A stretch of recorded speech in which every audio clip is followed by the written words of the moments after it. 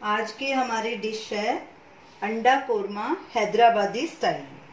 आज हम बनाने जा रहे हैं हैदराबादी स्टाइल अंडा कोरमा। उसके लिए इन चीज़ों की ज़रूरत है। 2 टेबलस्पून देसी घी हमने लिया है, इसके बदले आप ऑयल भी यूज़ कर सकते हैं। 4 उबले हुए अंडे, दही 1 कप फेंटा हुआ, ginger garlic paste 1 tablespoon, 2 medium size के प्याज, उनको हमने बारीक लंबा काट के उसको गोल्डन ब्राउन कर लिया हमने फ्राई करके। पीनट्स 1/4 कप, नारियल 1/2 कप, हमने फ्रेश नारियल लिया, आप सूखा नारियल भी इस्तेमाल कर सकते हैं। खसखस 1 टेबलस्पून, उसको हमने 2 घंटे पहले पानी में भिगो के रख दिया था, अब इसका पानी निकाल दिया। धनिया पत्ते 2-3 टेबलस्पून, पुदीने की पत्तियां 15-20 पत्ते, 2 हरी मिर्च, उसकी डंडी निकाल के बीच में से ऐसे चीरा लगा दिया लंबा। कश्मीरी लाल मिर्च 1 टीस्पून, आप ज्यादा भी इस्तेमाल कर सकते हैं। हल्दी पाउडर 1/2 टीस्पून, गरम मसाला 1/2 टीस्पून, धनिया पाउडर 1/2 टीस्पून, नमक स्वाद अनुसार या 1 टीस्पून, और पानी तकरीबन 2 कप अंदाजे से। सबसे पहले हम अंडे को फोर्क के साथ प्रिक कर लेते हैं सभी तरफ से, ऐसे थोड़ा दबा के, ताकि मसाला उसके अंदर तक चला जाए। और इसी तरह बाकी सारे अंडे भी कर लेंगे। सबसे पहले हम नारियल और मूंगफली को ड्राई रोस्ट कर लेंगे, ताकि उनकी जो नमी है वो निकल जाए। कढ़ाई गरम हो चुकी है, अब इसमें सबसे पहले मूंगफली डालेंगे। मूंगफली का हमने छिलका उतार दिया, इसको ड्राई रोस्ट कर देंगे तकरीबन आधे मिनट के लिए। हमारी मूंगफली रोस्टेड है, इसीलिए हम इसको सिर्फ आधे मिनट के लिए कर रहे हैं ताकि इसकी जो नमी है वो भी निकल जाए। अगर आप कच्ची मूंगफली ले रहे हो तो उसको 1-2 मिनट तक रोस्ट करना है। मूंगफली रोस्ट हो चुकी है, अब इसको एक प्लेट में निकाल लेंगे।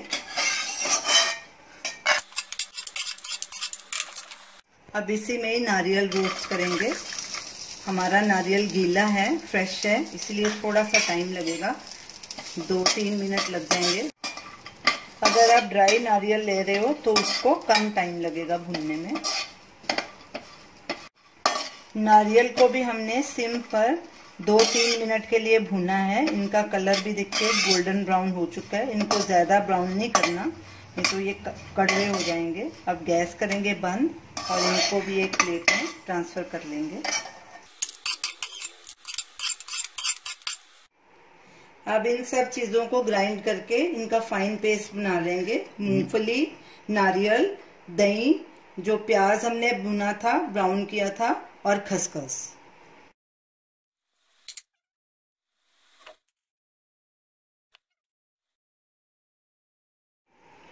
प्याज, दही, नारियल, मूंगफली और खसखस का हमने बारीक पेस्ट फाइन बना लिया। ये देखिए बिल्कुल बारीक कर लिया इसको। तो चलिए अब कोरमा बनाना शुरू करते हैं। कढ़ाई में सबसे पहले घी डालेंगे। गैस को हम सिम पे पहले रखेंगे।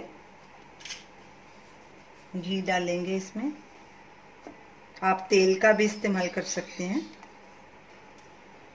2 टेबलस्पून घी डालें। घी पिघल गया है, अब इसमें जिंजर गार्लिक पेस्ट डालेंगे और इसको आधा मिनट तक भूनेंगे। गैस सिम पे ही रखनी है। आधा मिनट हो गया है लहसुन अदरक को भूनते। अब इसमें जो हमने दही के साथ पेस्ट बनाई थी वो डालेंगे, अच्छे से मिक्स करेंगे और इसको भी 1 मिनट तक भूनेंगे।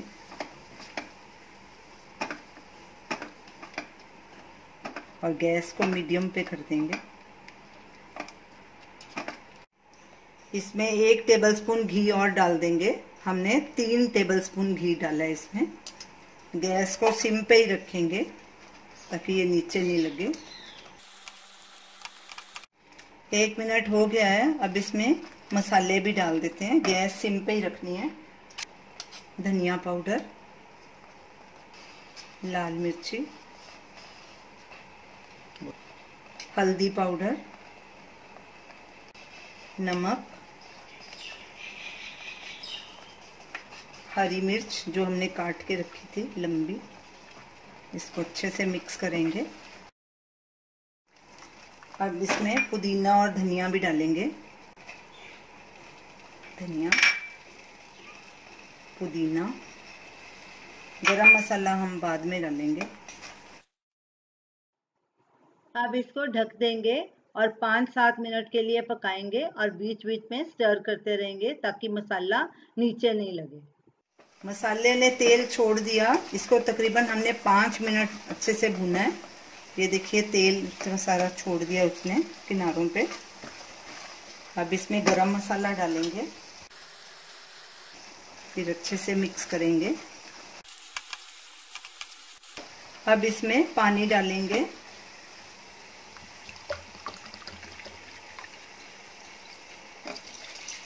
तकरीबन 1.5 कप पानी डालेंगे, बाद में ज़रूरत होगी तो और डाल लेंगे। मिक्स करेंगे अच्छे से, गैस को मीडियम पे कर देंगे। उबाला आने पे गैस सिम पे करेंगे। ग्रेवी में उबाल आ गया है, अब इसमें अंडे डालेंगे और गैस को सिम पे कर देंगे। स्टर करके इसको 10 मिनट के लिए ढक के रख देंगे और बीच बीच में चेक करते रहेंगे। 8 मिनट हो चुके हैं तो हमारा अंडा कोरमा तैयार हो गया। ये देखिए ग्रेवी भी हमारी थिक हो गई। इसमें पतली ग्रेवी नहीं अच्छी लगती, थोड़ी थिक की अच्छी लगती है। तो अब गैस करेंगे बंद और इसको एक बोल में ट्रांसफर करेंगे। तो ये रही हमारी आज की डिश, हैदराबादी अंडा कोरमा। आप इसे ज़रूर ट्राई कीजिए और हमें अपना फीडबैक दीजिए और हमें बताइए कि आपको हमारी ये डिश कैसी लगी। हमारे वीडियो को शेयर कीजिए, हमारे चैनल को सब्सक्राइब कीजिए। Thanks for watching.